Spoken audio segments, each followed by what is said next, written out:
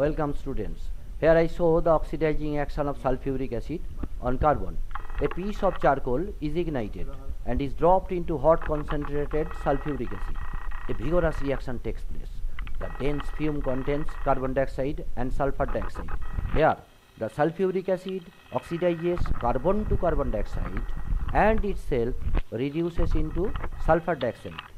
Similarly, many nonmetals like nitrogen, phosphorus, sulfur and some metals are oxidized by sulfuric acid. Even less reactive copper is slowly oxidized by hot concentrated sulfuric acid. Now, follow the next animations of molecular models about these reactions.